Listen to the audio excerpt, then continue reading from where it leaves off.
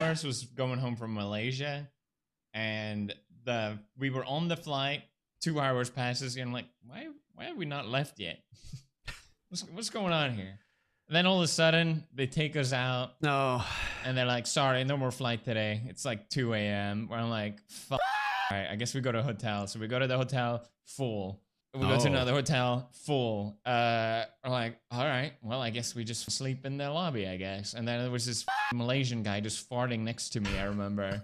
It's the worst experience ever. Traveling sucks.